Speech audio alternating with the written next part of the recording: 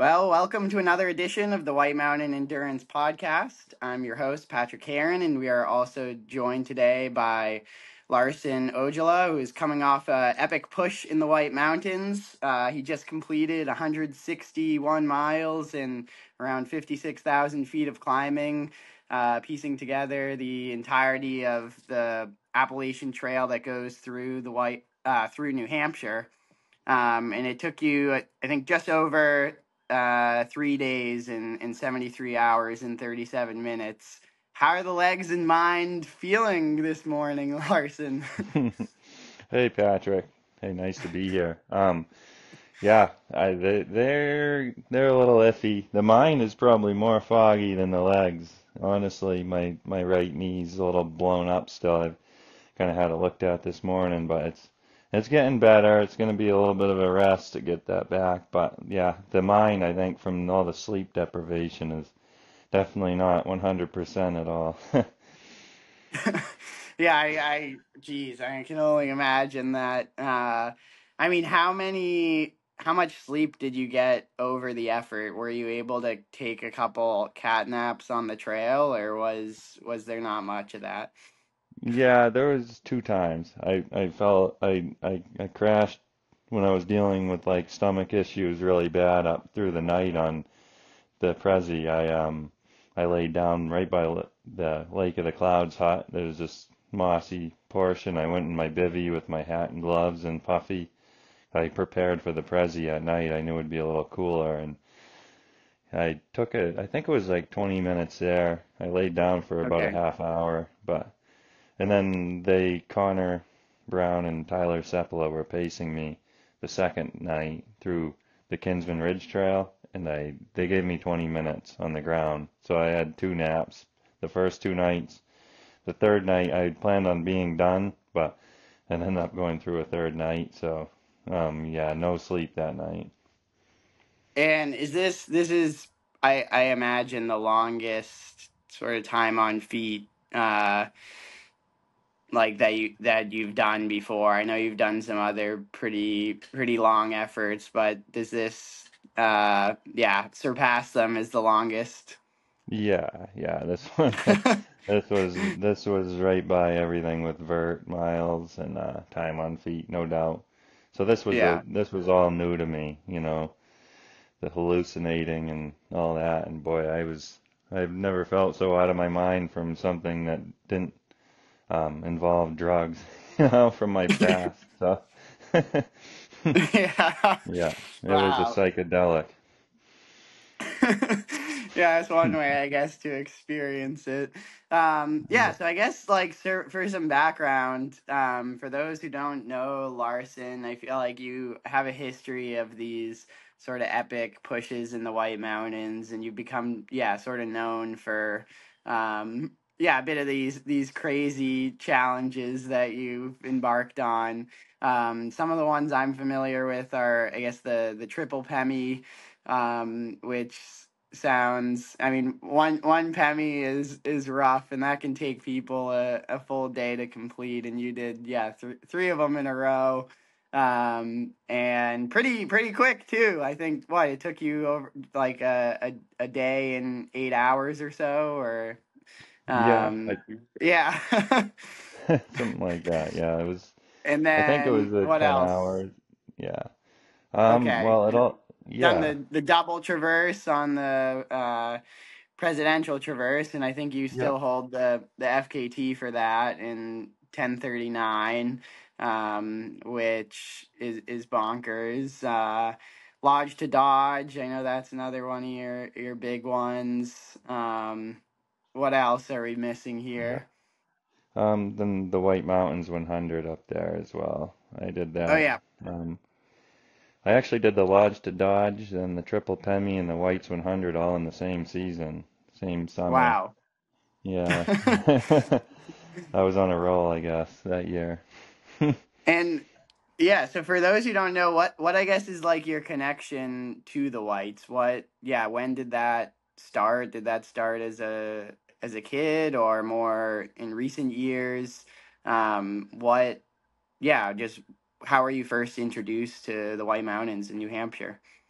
Well, I started, hiking and running over here, but at Monadnock, but the whites all came a little later on. I had a friend, Brady, who was bringing me up to do these traverses, the Pemi Loop and the Prezi, and I was like, wow, this is hard, just one-way trips. And I mean, to me, I was in somewhat shape too, and it was kind of difficult, tough days, tough terrain. It just smacked me around. So, yeah, I started with the New Hampshire 48, and I was, kind of just drawn by the mountains. I wanted to, complete the New Hampshire 48, and that's kind of where it all started. And in that process, I started dabbling with the ultra scene back here where I live, in Ringe, where I've done some 50s and a lot of different ultra adventures over this way, in the meantime of completing my New Hampshire 48. But yeah, so I guess finished the 48, and that's where all the endurance started being introduced to my life, and I decided to start trying it, up there. Yeah. So what year did you finish the 48? That had to be back in 2019 or so, Okay. 2018. Yeah, probably 2018 if I had to remember right. I remember doing it one year, and it Yeah, was and like I a few months. was looking on your ultra sign up. I think you don't, even though you've done quite a few ultra efforts, you don't have much in terms of races specifically, but you No. have done the Mid-State Massive, the 50 miler, and then actually Kilkenny Ridge 50 miler as well. Yeah. But it seems like I think that was maybe 2020 and 2021. Yeah. And then yeah, now you're I guess just doing the non-race, but just as equally, or if not more. I guess the races didn't have crazy enough stuff for you, so you switched in that uh, direction. yeah, I would But love to race the jigger and whatnot, but I think that's going to happen at some point. But yeah, I don't. I think it would be just fun to be around other people and aid stations and not have to crew myself. I'd have an aid station. I might like that route. So that's yeah, decent running and climbing, has it all. So I mean, and the turnaround, that's mentally tough. So that kind of makes me want to do it. yep. I know. So I was gonna yeah, say Jigger Johnson is a perfect race for you. So we would definitely love to see you out there, and that would be yeah, that would be awesome. I it think it would would be. yeah suit you pretty well. So if not in the cards this year, maybe next year we can Yeah, make it it's definitely happen. in it's in my thoughts for next year for sure. Awesome. Um, So yeah, I guess to get sort of into the weeds with the recent effort, I heard you describe it as sort of a White Mountains 100 combined with the Dartmouth 50, which for anyone who knows those individual routes, each of them, yeah, I mean White Mountains 100 is how many feet of climbing are over the White Mountains 100? It's a bit There's over about 36,000. 36. Okay. Yeah, yeah, and Um, then and so I guess you've had a lot of familiarity with that section of the hmm trail. With the sort of southern portion, the Dartmouth 50, were you also pretty like had you done a lot of recon on the route in the build up to this effort, or yeah, what did that look like going into it? yeah, I had already covered all the trail. I had Okay. done like the Dartmouth 50, and then I had done the Mahoosic Traverse that would add on the beginning. I think it was like Yeah. 18 miles in the beginning. So I had done both that, and I've done the Whites 100. So I was pretty familiar with most of it, but it still didn't like as familiar as I was, I didn't remember it very well at night toward the end. Like, I still don't remember the night. So, yeah, it was all kind of like new. I didn't really know where I was anymore. I thought we were like repeating like the same climbs and the same trail over and over and over again toward the end. That Sounds like a nightmare. Oh no, I'm back here. Yeah, Um, so when did this idea, like vision to do this, come together? I know, from what I know, you had made a previous attempt last summer, but that was cut short just due to sort of bad weather with like pretty hot and humid temperatures. Um, was last summer sort of the start of this idea, or has it existed in your mind for a while? yeah. I mean, it didn't come up last summer. It's actually been in my mind since before I got into endurance. I wanted to hike it and like stay at huts and camp and do it that way. I didn't know, I honestly didn't know people could do this stuff. I didn't know that was a Yeah. thing where you could just keep going and you don't stop. So my friend Lance and we talked about it at work, and we were gonna, see how fast we could do it and just fast pack it and camp and stay in huts when we could and do it that way. Because I love New Hampshire. It's, my home state. So I'm like, well, like, why not at least do the AT through New Hampshire just to do it through our own state, And then someone said, well, no one's done it in one push, and I was into endurance by then. So I said, why don't we try that? So I I actually didn't really have the kahunas to go after it right away. So it took a few years to build the confidence to go. But that's what happens. You just build confidence through one big effort to the next. Yep. Um, do you want to share, yeah, I guess a little bit about like last year's experience and what you took away from that, and how that sort of built into this year? Yeah. So I went out last September 7th was the day. It was probably Okay. 95 degrees. I was so nervous, and because of the heat alone made me nervous, much less the route. And I was getting heat advisories on my phone and like all the red flags of why you shouldn't be out there attempting something like this. But I'm like, well, people run 100 milers in the heat all the time. Well, I don't do well in the heat, so I got cooked. I think I made it to Pinkham Notch in like 13 hours. That has like 14,000 feet of climbing from the start to Pinkham. And I had, Mike King, a friend of Christina's and myself. He was pacing me through there. And yeah, he was trying to encourage me on, and then I started puking from the heat. And yeah, and then he kind of, I guess co-signed my BS. And that was the right decision, I think, at the time was to Yeah. call it, And this time didn't feel like I had any excuse to quit. I mean, I probably did, but I didn't have the same red flags with the heat that forecast had, so I just had to get it done. So yeah, yeah, it it really made me stubborn for this time. I feel like the more you DNF stuff, the easier it is to do it again. And so I'm like, I got to make it through this time because what's gonna happen is this is just gonna become a thing where I DNF everything I do, and people aren't going to want to pace me anymore. And I mean, these are just the thoughts that are going through my head. Yeah. So I felt like everybody deserved, they all had their weekend planned out around me. So I just figured this time I couldn't quite, I couldn't let a second failure take me out and break me. So that's probably what I took away from last year is it made me a lot more stubborn this year to just keep going as hard as it was. It was actually really difficult. Sometimes it looks like it was easy on Strava, but I don't do many write-ups, Yep. so people never hear about all the misery. Whereas, now they can come and listen to this and they'll know that it wasn't just a piece of cake for me. Yeah, when did it start? I mean, like you said, the first several miles they hit you right off the bat with a lot of climbing.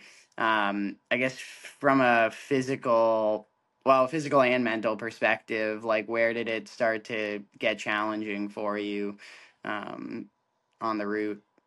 Okay, so I felt like the Mahoosic section through there was probably the honeymoon phase. I was getting nice views. It was still pretty cool on this Yep. latest. Yeah, it was cool out and nice views and kind of just feeling good about it. And it started to heat up the second I got into the cats and heading up, Mount Moriah rather. And my wife met me at the Rattle River Trailhead where the Whites 100 starts, and I already had a stash there, but she met me and we, restocked. I changed shoes and headed right up Mount Moriah, which is a long climb up to there, about 5 miles or so, with probably 4,000 feet of climbing, I think. So yeah, it started to get real just heading up there. So getting hot, it's humid in those trees. The whole Mariah, Katz, and Carter range is, very little exposure. It's all in like a tree line, and it seemed like Hmm. the sun was just above me that whole stretch.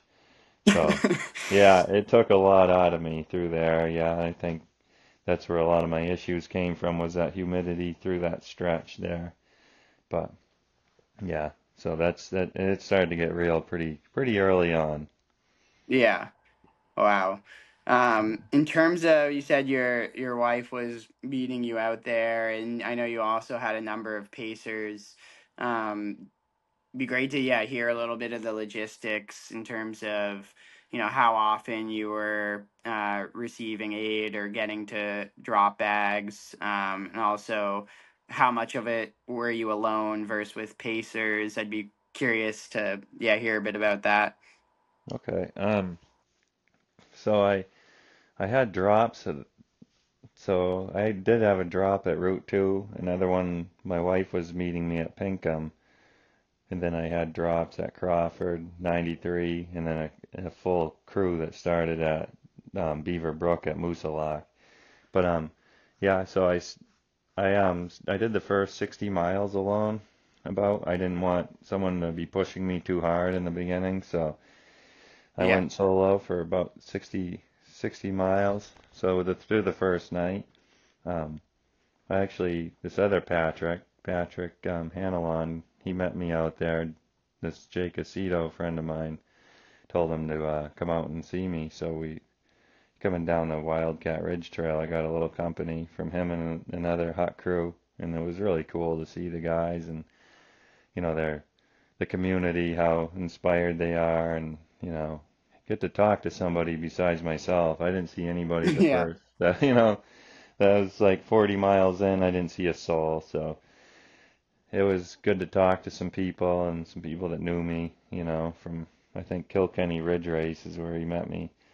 We chatted it up, and then we got down to the car. I resupplied and put my fast pack on for the presidential at night with all my bivy and all my extra gear that I was gonna need, through the night and on the Prezi. We restocked, and I headed up. Oh, that's good. There where the stomach started to go south already on that climb, which that climb is so brutal. It's just steep and very rocky, and just a gnarly climb. So Yeah. and the sun's going down as I'm going up, and the wind. I broke tree line, put my windbreaker on, and that's where the wind started blowing me off of rocks, and I started, trying to like go from one rock to the next. Well, in the process of hopping that rock, I'm getting blown over from 40-mile-per-hour winds, and it's Wow. just it didn't seem possible. Like I was like, I don't know how I'm gonna make it through this one. I'm puking over the edge of the trail, and um, finally make it up to Madison, and then head down to the hut, and that's where I restocked some water and seen a girl was coming in for the night. It was like 11 o'clock at night. I was already running like 3 hours behind schedule. In my head, I just kind of had these rough numbers, and I knew I was slow, and I'm like, wow, well, it better get better than this if I'm gonna finish. I don't want to walk it out at 1.5 miles per hour. And so I left the hut after she kind of cheered me up, told me I could do it, I was gonna crush it, and just the girl hiking it was kind of cool to just get some encouragement that late at night from someone. Hmm. She's trying to feed me her Oreos, and I said, sorry, I can't take those. They're just not gonna work on my stomach, and you Yeah. know? So, yeah, it was a rough night. It was pretty rough. I got to Washington. I remember like there was a fork in the trail, you go up to Washington on the AT or go straight, and every bit of me wanted to just go straight and cut Washington off. And I'm like, I can't do that 'cause then if things get better, I'm gonna have to come back and get Washington, otherwise I won't Yeah. have the whole AT. So that's just where my mind was mentally, like that's how close I was to bailing out of there. So yeah, I got up, touched the sign, kept it going, got down to the hut, and that's where I said, well, I'm gonna give myself, one more chance to like lay down, get a little bit of sleep, and like reset this nasty stomach. So I did that. I pulled out a bivy, which those do work really well. I didn't realize it till the other night how much those bivvies reflect heat. And I put on all my Mhm. layers and hopped in. So yeah, I took a quick nap, and then I started getting text messages from my first crew, Clark Plummer and Connor Brown, my first two pacers. They said, we're coming to get you. We're on our way up, or they were on the drive up to the Whites, and they said we'll bring you a ginger ale, and we're gonna you got this, and that's where it's so handy to have people in the community to support you, because otherwise I don't know, I might have not finished. So I got to give a lot of credit to people that like that, they'll come out and in the middle of the night and pick you up. Yeah, I mean, So. I'm sure they all, regardless of whether you were to finish or not, were glad to be part of the experience. I think just sharing that with someone is, I mean, I know like those are some of the best memories I have out on the trail are with other people. Even if you're suffering and feeling horrible, just, yeah, being able to, have other people to know what you went through and to also go through it with you.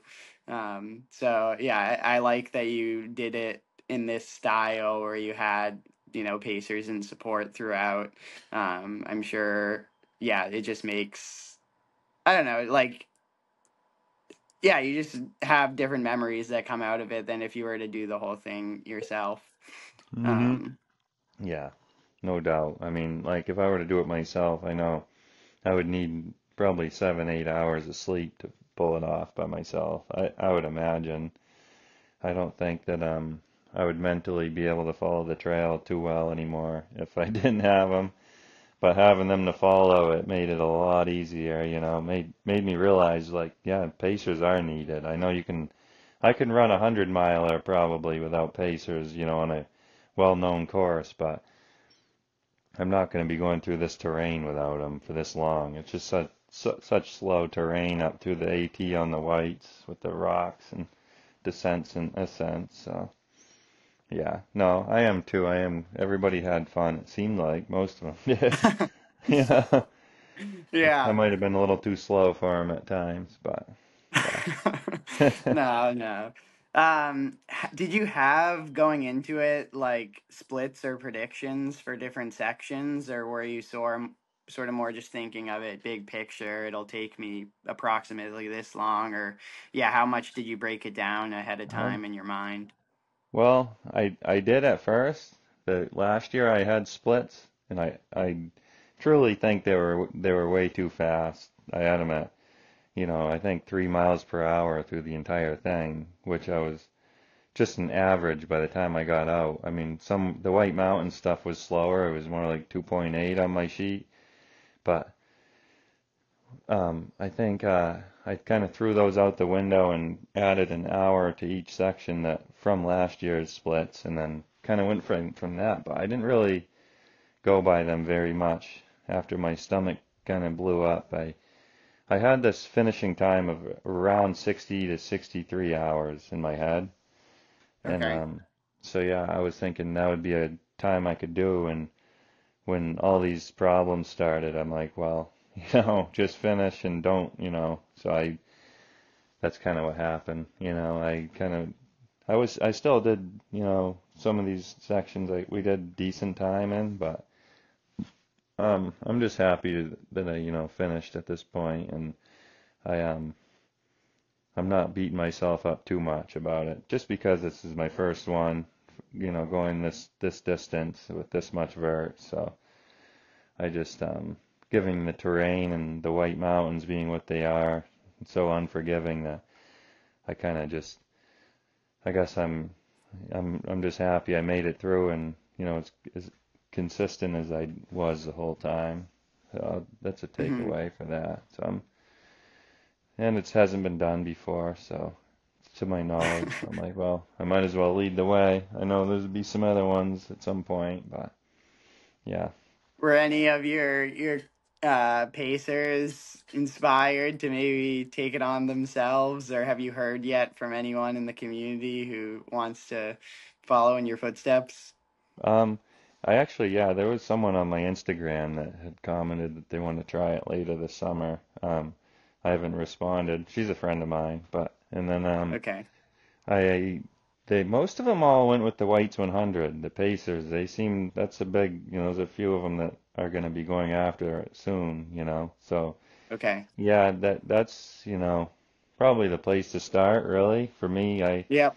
to build confidence. I mean, in my mind, I like to think of it as Lodge to Dodge is that's a perfect step up from a hut traverse. And then after the Lodge to Dodge, you do a White's 100. And that's, like Okay. Michael Connolly, a friend of mine. He's going after it soon, and he has done a Pemidential. I paced him on that. He's done a Lodge to Dodge. I paced him on that. Now he wants this one. So he's just a phenomenal guy, great athlete, and him and And my our friend. for those who don't know, like, so the hut traverse, that's 50-ish miles. Lodge to Dodge is what, around 70 or Yeah, 75 it's miles? it's 70. Yeah, 70, okay. yeah, And that connects all eight of the huts, yeah. of the AMC huts. Um, which one do you start and where do you finish?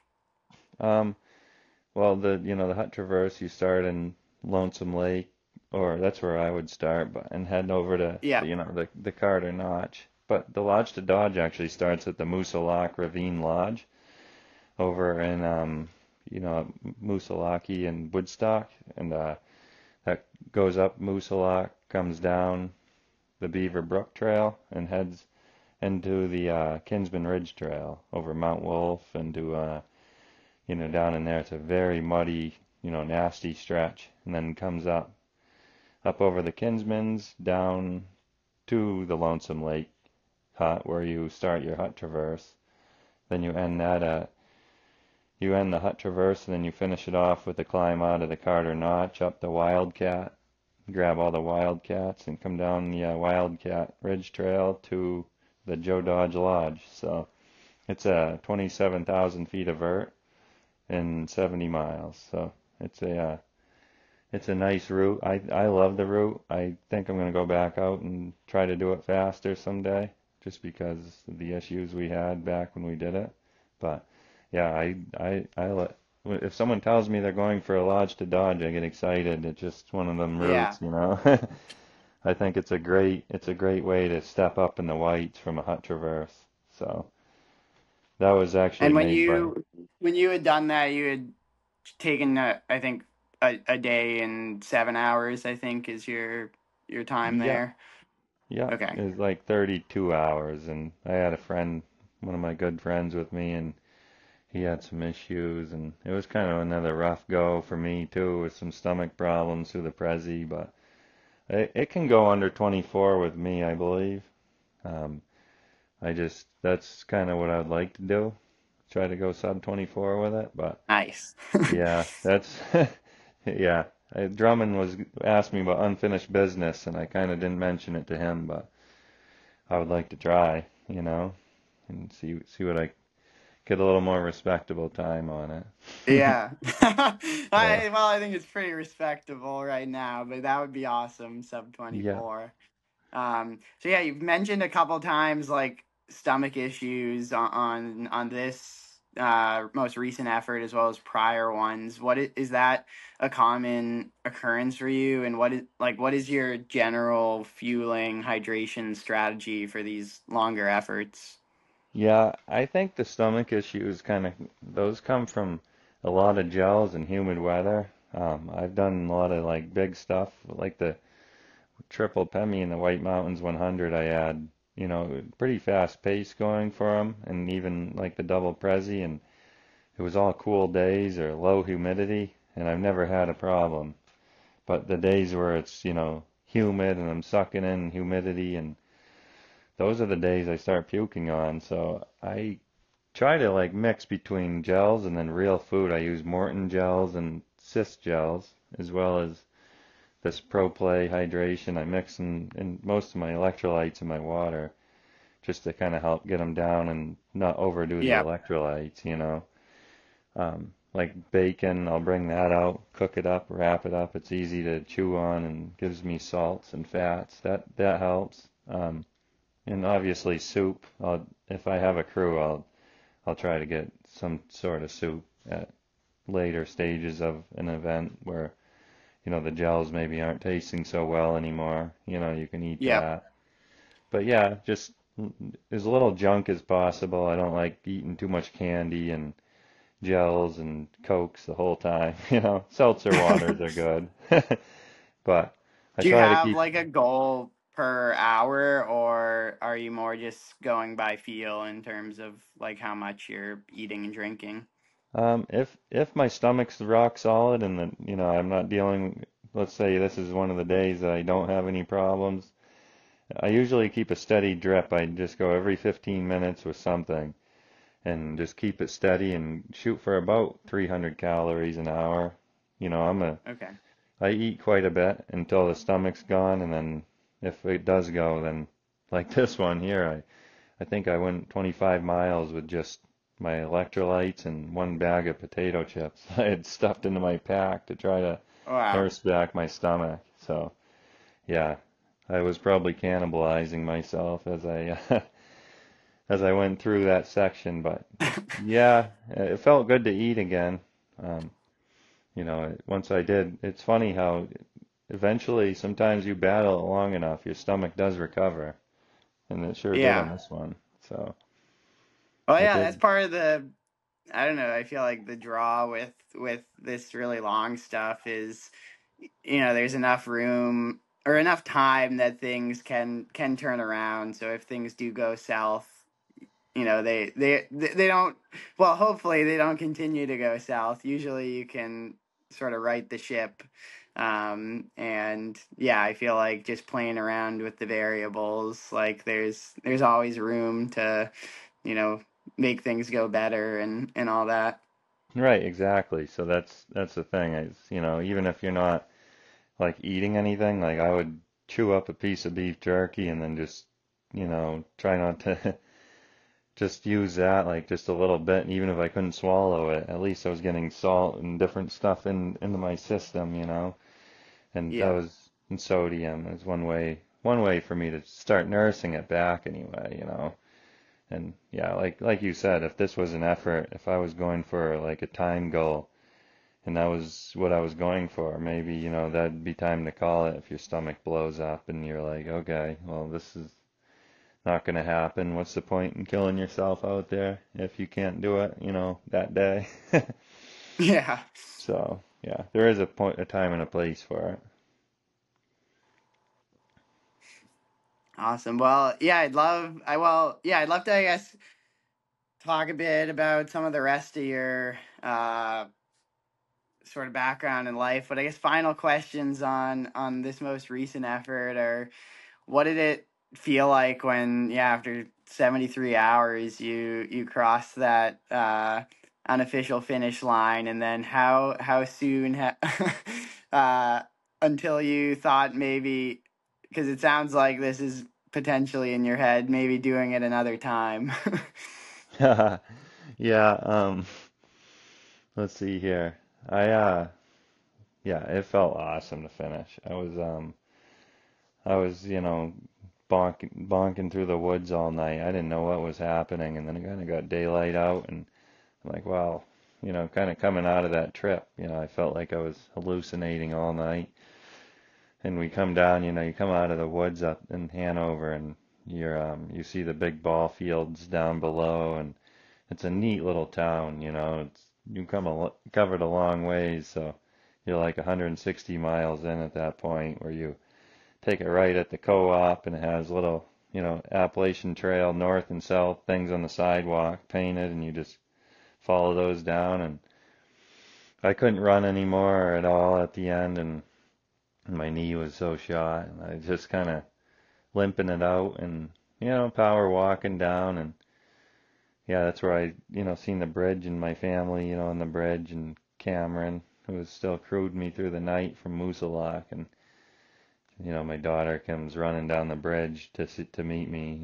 She's only 1.5, and yeah, that was really cool to pick her up and touch the granite post where it said New Hampshire to Vermont. And yeah, a lot of emotions going through my mind. I felt like I just I felt pretty broken, I guess, from the pain on my knee Yeah. for 65 miles. So it was this big tough guy that people sometimes think I am. I'm not that strong. I mentally was just getting emotional and wanting to cry. And yeah, it was kind of cool. I mean, you definitely gives you it's rewarding, to suffer through something like that, is, especially when it doesn't go your way. When you do finish, it does come to an end at some point. Out there, you think it's never going to end. You're like, this is just hell, I'm going to be like in this forever.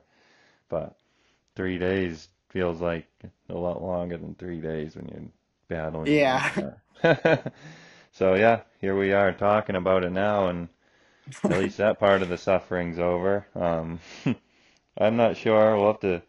I have a few other, you know, I have a few other things in my mind right now. I mean, maybe of doing instead of repeating this for now. I'd probably let this sit for a while. But Yeah. yeah, I'm that kind of person that, if I start getting a little bored and I'm looking for something to do, I'm gonna need a, you know, this is my hobby. So as long as I'm not killing myself with it every year, most likely it'll come back up again. I just have, a few other things I'd like to do instead, of distance. And I'm Okay. already mapping out Maine and, that side. I'm like, well, maybe this is how I'm going to through hike the AT. Just do it, section hike it by state, Yeah. So, So yeah, so let's hear some of those other things. So you're thinking of piecing together the whole AT in Maine. That's one of the yeah, ones on your radar, or? it wasn't until I pulled out my maps the other day and just started playing with my map, and usually that gets dangerous, so we'll see. Yeah. I started linking it up already, so I'm not trying to chase the high or whatever. I'd like to try to do something different than repeating the same thing, and maybe just move on for now. But yeah, that looks like a 260-mile stretch on my Gaia with about 61,000 feet of climbing. So almost the same vert profile as the White Mountains in New Yeah. Hampshire, but it's a lot much more spread out. So yeah, maybe I'd have to learn how to run a little more to get that done. Yeah. It would be cool to be on runnable terrain for some of it instead of. I know Maine's rough, but I heard my buddy Connor knows he hiked the AT, and it's not all like the White Mountains the whole way. Yeah. So that would be Do you think cool. you would do that one finishing at Katahdin, or would you start at Katahdin and come to New Hampshire? I would probably go up to Katahdin. It seems like it would be cool to Okay. finish there. Yeah. Yeah. Start right where I started Agreed. and went through New Hampshire. Yeah. This one would require a little more sleep since it'd be, 260-ish miles. So, but I might have to figure out how to work on my knees too, just so I can handle a little bit more of this mileage and descending.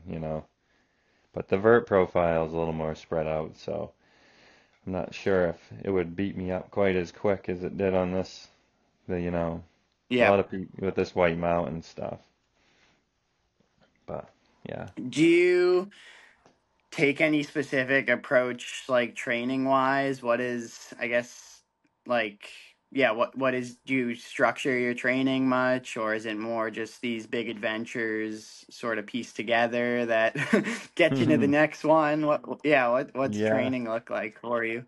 Well, you hit it both, because now that in the summer, once I'm recovering from one thing, I usually kind of ride off the last efforts, base fitness, but um, I get slow on work in the winter, so I put together some 70-mile vertical weeks, on Monadnock this winter, and then leading up probably a month and a half before I try to get some 90-mile weeks in on the mountain here on Monadnock, and with probably 70 of those being on Monadnock, and then I do a lot of like some trail running by my house, and I have a Stairmaster, so I throw on the weighted vest and simulate the climbs, I try to go about 5,000 feet workouts on the Stairmaster just to kind of get the feel for climbing up to say Mount Moriah or whatever over and over. Try to get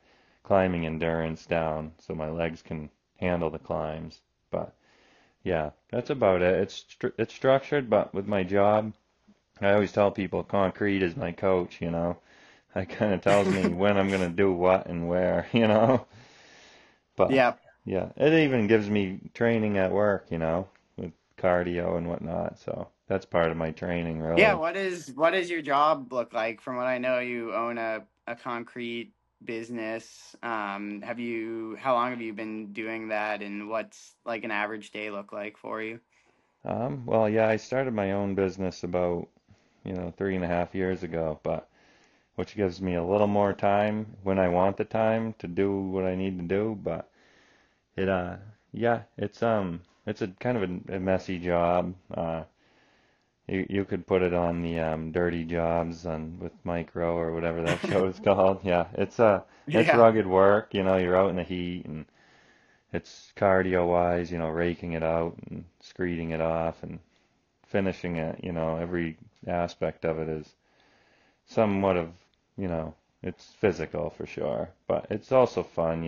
The camaraderie and the guys and everybody seems to be like a gym rat or into running or some sort of. The ones who last in it are usually people who take care of themselves and Yeah. don't do drugs and alcohol. And the ones that do that, they're shot by the time they're, 40. So yeah, it is a rugged job. You're not going to want to do it when you're, let's see, 55, 65 years old. You want to be done by then, but it's it's all I really have known. I can do other stuff, but like construction in my family, that's you know we that's how we that's how we've made our living, with the area Yeah. that I'm from. So it's a good job for, it definitely makes you hard, toughens you up. There's a lot of long nights finishing the concrete and early mornings waking up to pour more. Yeah. So yeah. Yeah, sounds like a lot of similarities to ultra running. Yeah, it does have a lot. That's one thing. I think it does help. It does help with my training. So yeah, that's what I One do. of the, I feel like, common, yeah. Uh, you were saying this sort of like family business for you, and I feel like one of the common things I see just on your social media and Strava is like how much family is a part of your world, like the importance of family for you with both your wife. I know she's a strong runner in her own right, and you get to share some adventures and runs together, and also with your kids who, although they're pretty young, you seem to go on a lot of hikes with them and get them outdoors. Yeah, I'd love to, I guess, just hear you speak to how, yeah, just the role like your family plays in your running, and yeah. Yeah, for sure.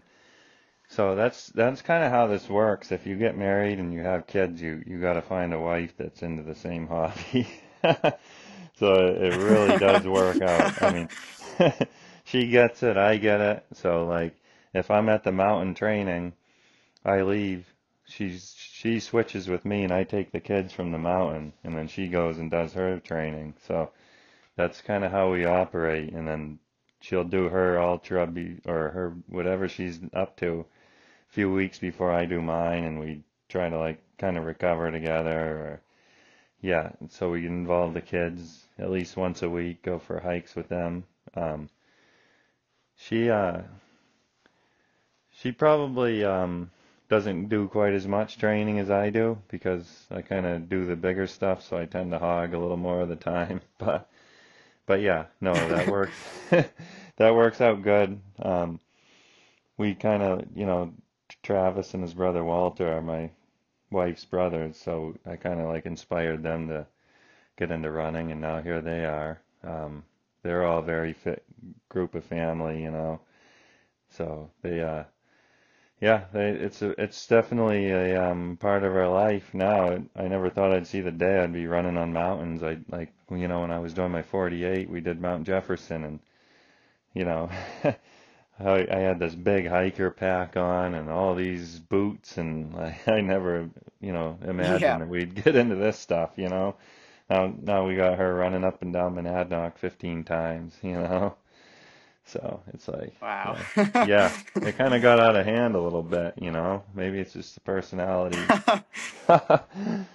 Well, But it's great that yeah, you understand each other and where yeah, I think that helps a lot just to have the same kind of crazy, I guess. yeah, no, it's kind But of a crazy world we live in with this hobby, with this what we all do is it's not it's funny how unnormal it really is. I feel like everybody does endurance, but you go out in the world and talk to people on the job site and how many of them are familiar with that? There's not a whole lot of people, that are going to go do a yeah. 100-mile race.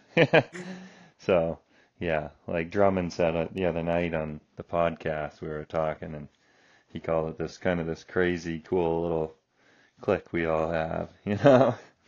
It's not as big as you think. Yeah, no, it is funny because when you are, yeah, I mean, for me, like I'm running with friends or I'm going to races or going to other like related events, and so you're just constantly in that sort of bubble. And then when you go to like social occasions outside of that bubble, it does feel you're like, oh wow, okay, this is this is a weird thing, I Yeah. guess. But yeah, it's sort of a world within a world, and Yeah. it's cool that we can share it with each other. Yeah, they don't Um, understand. Nobody gets why you do it. And like, I don't think they realize I don't really know why I do it fully. I was wondering that on this latest debacle I got myself into the other night while I'm trying to keep yeah, going. What am I doing out here? And I guess I was pretty comical, but it just did not make sense why I was out there and what I was doing out there anymore. Like the why was gone. Like hmm I didn't get it. I'm like told my pacers, I'm like, I just don't understand why I'm out here. I'm sure I will some other day, but right now I just don't yeah, understand what I'm doing out here still. So yeah. I yeah, mean, sometimes that's part of the why is like figuring out your why. I feel like as silly as exactly. that sounds, I think it's Yeah, a way to like learn more about ourselves and uh, yeah, just like yeah, I don't know, there's so many life lessons that you take away from running and as as yeah, and there's lots of unknowns to it as well, so just like life, so yeah. Well, just think, Patrick, just think how fun your life would be if you didn't run or you didn't bike. Like what would you do with your yeah. time? Like your extra time? I would be bored out of my tree. So I'm an extreme guy. I used to skydive until it kind of got a little too sketchy for me over there. But yeah, there's a reason why I do it, and it has a lot to do with my past as well. The hurt of running an ultra or destroying myself out there is it does. I'm a recovering drug addict and alcoholic, so I kind of picked this up like 5 years into my sobriety, or 4 years into my sobriety, and it has helped with that as well. So Hmm. I'm definitely a very grateful person today, and I just try to keep the gratitude up so I can, maybe help inspire others to that there is a better life. I coming up on 10 years this fall, Lord willing, and it's been a it's kind of been like a neat little hobby to help me cope with the all the extra energy and subject matter that we have there. Yeah, Um, yeah, somehow, yeah, it does help with that. And I've noticed that a lot with the endurance community. I'm not quite the only one out there, in this sport that has kind of picked it up in absence of what they did before. So, yeah, it's absolutely. kind of Yeah, cool. well, congratulations, man, on almost 10 years. That's awesome. And yeah, I know I've like you said, there is like I think a strong connection between the recovery community and the running community, and for good reason. And I think like yeah, sometimes it's maybe finding, like you said, sort of the a way to replace, a replacement in some regard for like the addiction, but also I think it's much more than that, where they're like the community that you find through running is like really powerful and plays a huge role in like I think sobriety. And yeah, I don't know. I think sometimes people simplify it into just, oh, it's replacing one thing with another, but I think it's a whole lot more than that. Yeah, for sure. And like I still go to, rehabs and share and speak with people and go to meetings every week. So it's not my whole piece of the puzzle, but it's definitely a big part of it. I uh I try to give back because there's a lot of people that were there for me, when I was going through that. So yeah, it has been a great release for me to feel free again. Give me some adrenaline as well. Hmm. Awesome. Well, yeah, this has been a great conversation, and I feel like we've covered all sorts of stuff. And I wish we were on the trail chatting instead of here on our computers. But Yeah, yeah, if we had next something on time the I'll have trail, that would to, yeah, I'll have to join you for one of your next big endeavors. I would definitely love to uh, crew or pace or any of that fun stuff. that would So be awesome. Yeah. yeah, definitely you'll have to keep me in the loop with what's next. But I Yeah. love the sound of the main AT. Yeah. That would be really fun. To me, I think it's the next Yeah, step in mileage too. So, yep. like, if you can make it 160 miles, why can't you make it 260? You know, I know. but yeah, Or it's been good. anything, I'm curious in terms of, yeah, talking about these next steps up. Like, does the Vermont Long Trail interest you? Something like that. I know Um, that's less of a, or more of a common route. I feel like you're into creating your own routes sometimes. But yeah, where is the Long well, Trail in your mind? well, the long trail right now, the only thing that interests me in the long trail is going out to pace Will Peterson when he goes for it. Okay. So yeah, I'm gonna leave that to him for now. But I am Yeah. excited. He's going out in August, I believe. So I Okay. would love to go out and crew or pace him for a while there, maybe toward the end where I live, a little more on the southern side of the state. So Yeah. yeah, that interests me. I mean, the diatisma comes to mind too, but I I don't know. I kind of like this idea of covering the AT through New England, state by state. Might be a cool project. It's just you have to Yeah. learn not to burn yourself out and do what you can handle and not. We want to be doing this sport for a while, so I got to be careful I don't go on a rampage too much. But yeah, um, especially with the unforgiving New England terrain. It's not like I'm a West Coast 200 miler here, you know. Yeah. So yeah, we got to be careful there. But yeah, I don't know. I guess the goals are never ending. There's always something next that comes to my mind pretty quick. Yeah. So yeah. Is it usually always like go longer, go farther, or do you have goals in the other direction as well? Are you interested in any shorter efforts or faster Um, routes? I would I would love to like just race the cog. Always sounds so fun, you know. Yeah.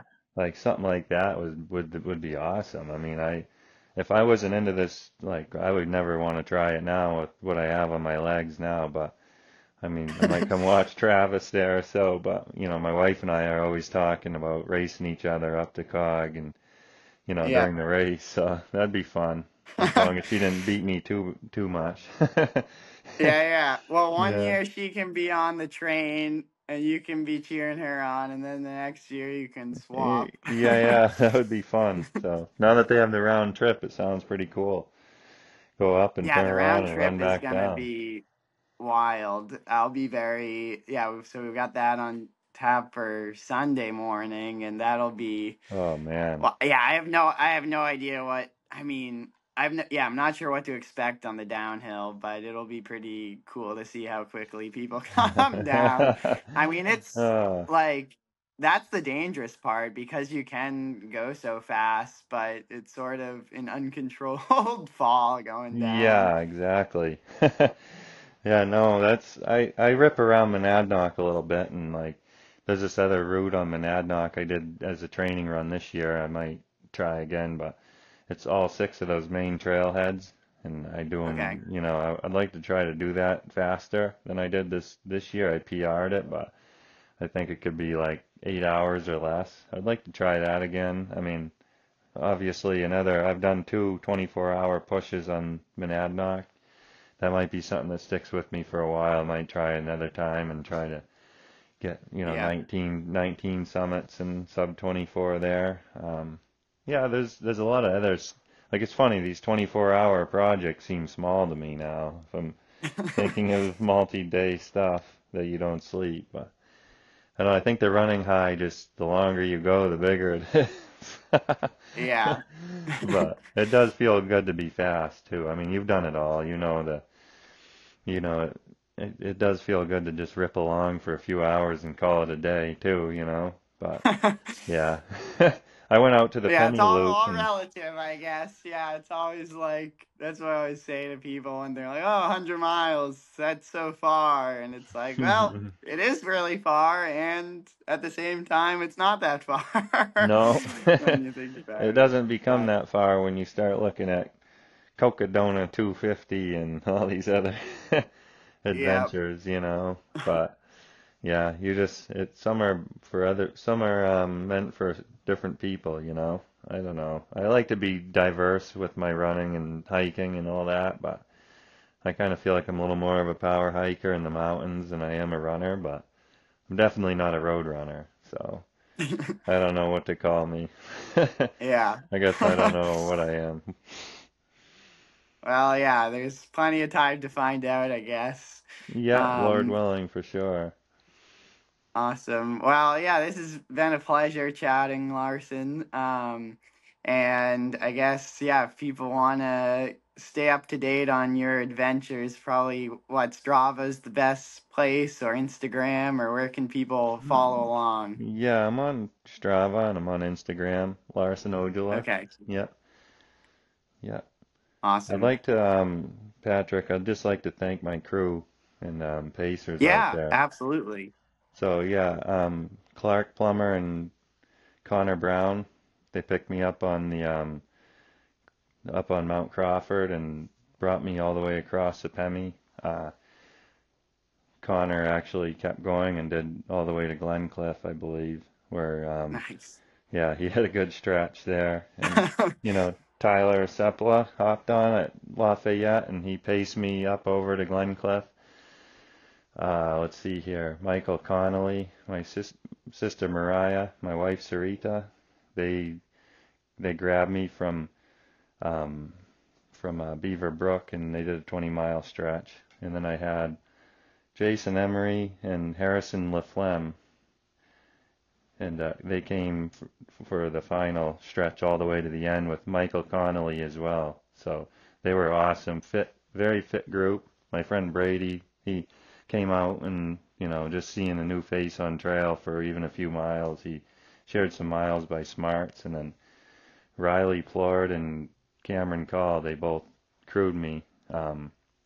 Cameron has crewed me in the past, and they did an amazing Okay. job. So yeah, she went all night actually to the end. Riley had to take off, but yeah, I don't think there was anybody else that I can think of. I'm kind of fogged out still, but yeah, That's they all did fair. awesome, and it's a team sport, so I just want them to know that they're appreciated, and maybe we can get out on the next one and help them on something soon. That's awesome. Yeah, no, I love how, like we were saying earlier, I think running, it can be a solo endeavor, but oftentimes it's something that we can include a lot of our friends and family, and there's there's a role for everyone, whether it's uh crewing, pacing, just the support from afar, knowing there's other people cheering you on back home. I think it goes a long way, and sort of inspiring and giving you reason to keep going. So I think that's awesome. Oh, for sure. Like, I got text messages from like Philip Karsha and Jake Aceto and Mike King, and Andrew Drummond. They were messaging me, and just, it seemed like at the end of each section where I was going downhill to where somewhere I could bail, I was getting a bunch of messages on my inReach. Yeah. Oh, woohoo, you're doing so good, and Nice. Travis gave me some good props before I left, some he had a lot of more confidence in me than I did myself. So yeah, it is a team. It doesn't matter even if you're not there, just knowing that the community's behind you and all that. So yeah, very grateful for all that. Great. Well, yeah, I guess we'll close out this episode. But yeah, great chatting, and I hope you get plenty of rest and recovery in the next few days and weeks. And yeah, hope to see you on the trail in the near future. Yeah, Patrick, it's been awesome talking to you. I knew it'd be a good time. For sure. Yeah. Awesome. Well, thank you so much, Larson. You bet, man.